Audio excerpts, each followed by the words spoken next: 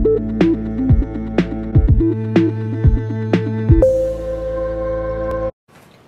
this video, I am going to show you how to set up your HP DeskJet 3762 printer with Windows 10 laptop. Now, first step is to enter this printer into the setup mode. So go to the control panel here, press and hold the cancel button and the wireless button until the power button starts to flash. Release it.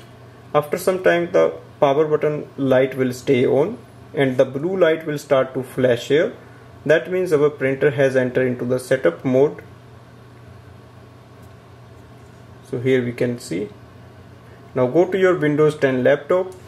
In the laptop, go to the settings, click on the devices, click on the printers and scanners on the left hand side, click on add a printer.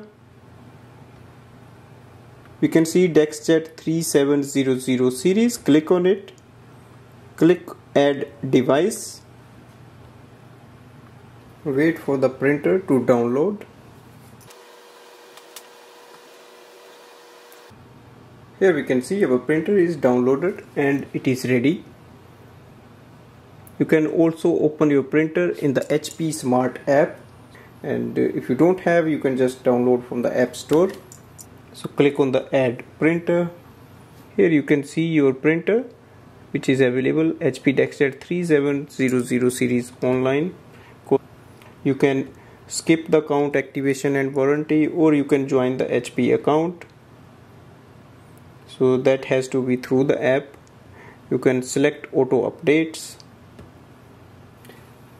You can send the links to other devices, or you can skip it. So here we can see we are connected. You can skip this welcome sheet or you can print it. And in this section you will see the name of your printer series.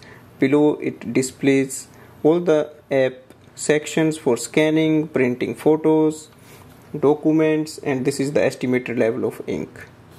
So if you don't want to use the app, you can simply use this section.